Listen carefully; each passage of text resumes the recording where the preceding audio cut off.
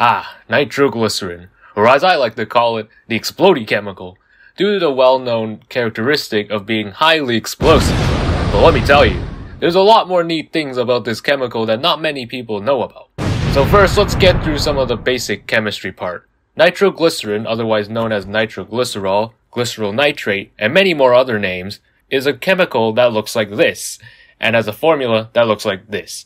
It has a melting point of around 14 degrees and a boiling point around 50 degrees, with a density around 1.6 grams per cubic centimeter. If you touch it, breathe it, or eat it, it will cause a massive headache, combined with the fact that it is an acute toxin.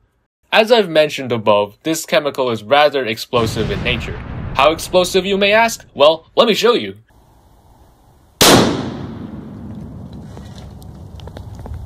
And that was only 3 ounces. Nitroglycerin is a contact explosive, meaning you can detonate it by literally hitting it with anything. The reason why nitroglycerin is so explosive comes down to the fact of these nitrogen bonds right here.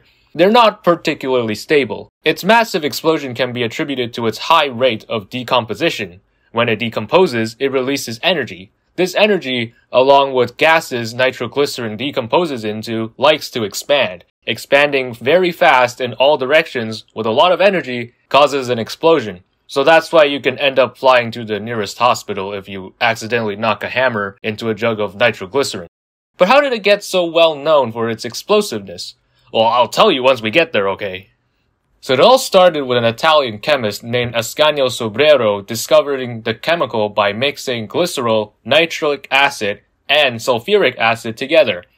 He observed that this chemical was highly explosive and too volatile to be of good use, noting that it would be unlikely to be used as a viable explosive. But you know what they say, if there's a will, there's a way, and a Swedish guy named Alfred Nobel produced a liquid mixture of nitroglycerin and gunpowder to be used as a commercial explosive. However, this wasn't any safer and people were still being blown up. They were blowing themselves so much that it was banned in a lot of places. So the next logical step is to find a safer way to blow things up. So this came in the form of dynamite. This form would later be a more popular choice in nitroglycerin explosives since it was indeed the much safer way and better way to transport it than whatever this liquid was. Nitroglycerin would find its way into the military as a propellant for firearms and explosives as well, but it proved to be too volatile and was phased out for less sensitive explosions, like TNT.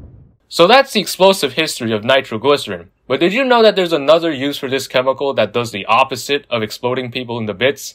Yeah, that's right, heart medication. In the same notes by Ascanio, he wrote that the compound causes severe headaches, suggesting it could be a vasodilator. Several years later, after lots of testing, nitroglycerin did turn out to be a very good vasodilator, making it the perfect remedy for heart conditions like angina. If you didn't know, a vasodilator is something that causes your blood vessels to dilate or widen, allowing more blood flow. Angina is a heart condition that is related to reduced blood flow to the heart. You can see why this works so well. Nitroglycerin continues to be an essential drug to treat angina till this day, being available in pills, patches, and liquid injection. But what's the difference? Well, there is no difference. They're the same picture. It's just that the drug is a very dilute and safe version of the explosive, allowing you to eat it with the benefits of nitroglycerin without having to worry about the fact that you just ate a chemical that can explode with the hit of a hammer.